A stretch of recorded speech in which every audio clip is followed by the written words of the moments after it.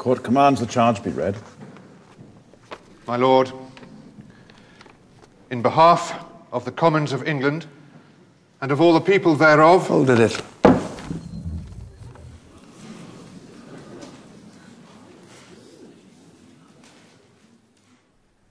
In behalf of the Commons of England and of all the people thereof, I do accuse Charles Stuart, here present, as a tyrant, traitor, and murderer, public and implacable enemy to the Commonwealth of England, and man of blood.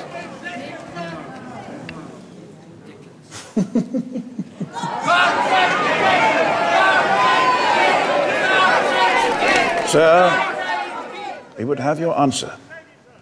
I would know by what lawful authority I am called hither. Remember, I am your king. We are satisfied of our own authority. It is not your self-satisfaction that should decide the matter. I know as much law as any one of you.